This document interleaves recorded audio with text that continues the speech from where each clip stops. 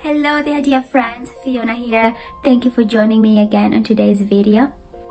We'll be talking about Psalms chapter 57 and verse 2. I cry out to God Most High because He hears my cry.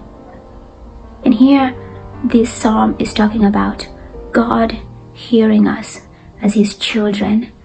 Do you believe that, friends? Do you believe that when you cry out to God, He hears you? Or do you believe that He's just like human beings, that when we cry, He wouldn't even listen to us? He wouldn't even come and hug us, embrace us, and tell us that He's our Father? Do you believe that He hears your cry? Dear friends, I hope that you know that God our Father is not like the human fathers you may have. I grew up with an amazing father, and he was great. But like God is greater. He created us, and the times where my father could not help me when I was in trouble or crying, God the Father heard my cry. He was there, right there with me, embracing me and telling me that He loves me so much. The other day, I had a vision as I was praying over a little baby in a crib. I couldn't tell whether the baby was a boy or a girl. I don't think it matters in the vision, but the baby in the crib was just crying and so distraught and pushing his legs up in his little arms, or she, again I don't know the gender, but we'll just use he for the sake of this vision.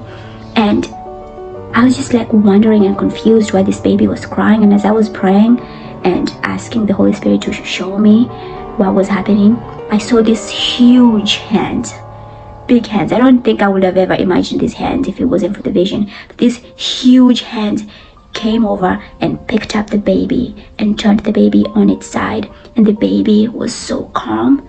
The baby stopped crying, and I was just like, wow, God, this is beautiful. And I couldn't see the face or the body of this arms, like I did not know who it belonged to, but I knew I didn't have to know who this person was. I knew it was God, because God finds us in our moments of distress.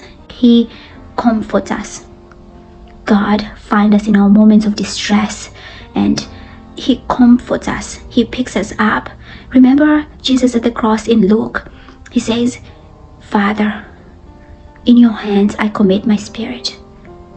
And we don't have to be dying to call on the name of God and commit ourselves to Him.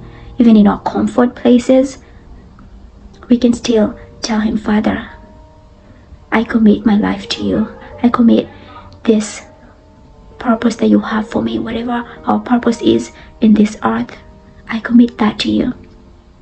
In my confused state of I don't know what God wants for me to do in this season of my life, maybe even just this week or even today, cry out to God. He will hear you. He will come to your rescue. He will pick you up, because all creation is the work of His hands, and He wants to show you how good He is. Will you trust Him? Will you believe that He will hear you when you call out to Him? I hope you do. Okay, dear friends, thank you so much for watching this. Please go ahead and like, share, comment, and subscribe so that this message can be proclaimed everywhere.